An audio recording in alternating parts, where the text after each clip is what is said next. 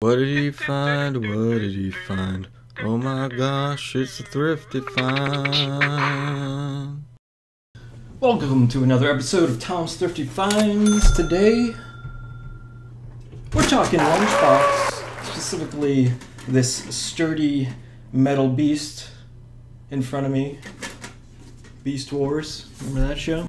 There he is. He's full of metal and he's doing a good job. So first off, lunchboxes as a kid, you know, it's a big deal. You got a lunchbox. I mean, check out this little photo of me. It's my Mario lunchbox. I got a Max Headroom shirt on. I'm totally styling, ready for like first day back to school. It's just, that's what a lunchbox is telling everybody. This is what I like. I like Mario Brothers a lot. Of course, lunchboxes still exist, just differently. They have like the fabric ones with the insulation and the zippers. They still make metal lunchboxes, but they're more for collectibles. And so let's get a look. This one is specifically made by Aladdin Industries in 1984. It's got this the Secret Wars. I don't know too much about the Secret Wars. Got this Joe Westfall's lunchbox. So I found this at a local thrift store called Better Bargains. Didn't come with a thermos, and it's in pretty rough shape. You can see a lot of dings in it, but it's pretty cool nonetheless. I mean, Spiderman, Captain Man, Green Man, all three of them together.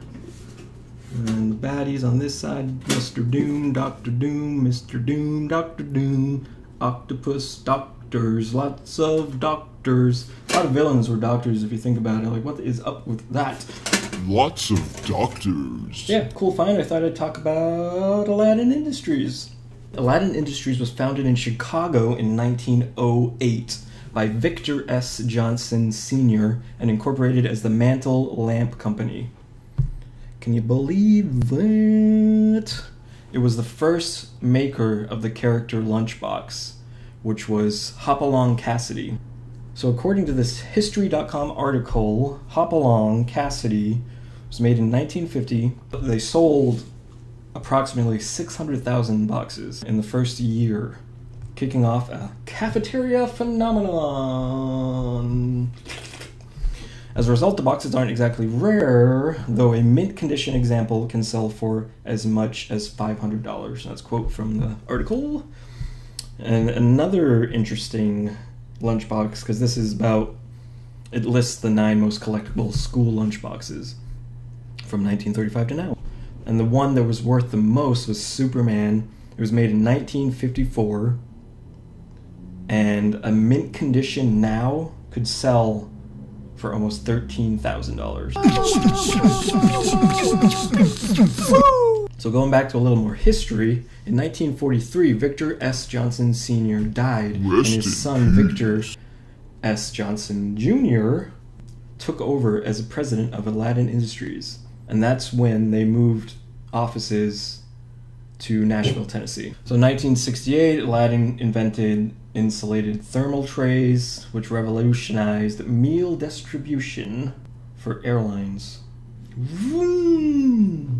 So you can imagine now you have food that can be warmed up and kept warm in these insulated trays.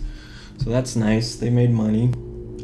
But unfortunately during this time, Aladdin suffered from mismanagement and high operation costs, forcing Aladdin to close their Nashville factory, producing its last thermal products in July 2002. But a Seattle-based company named Pacific Market International purchased Aladdin, and now they make products up to this day. I mean, you've seen them probably in any type of department store. They have Aladdin products, and that's based out of their headquarters in Seattle. And they also have offices in Europe, Asia, and Australia. Ooh, pretty good. As far as pricing goes, I've seen, this is pretty bad. I mean, it's pretty beat up condition. I paid about $8. I'm seeing on eBay, it's probably going for about $20 to $50. I see some newer ones trying to get into that $100 range. One that looks close to the same condition as this one, they're trying to sell for $25. I did see one live auction I'm not sure how much it ended up selling for, but it was active for like $28, I believe. And yeah, so I thought this was a cool piece to talk about and publish, because given that Avengers is coming out, Endgame, Infinity War, Thanos, the other ones that went away, we'll find the truth in all things. Thrifty, Tom's Thrifty finds. What'll he find next? I don't know. Guess you'll just have to watch the next show. Tom's Thrifty finds. Doo-doo. Yeah.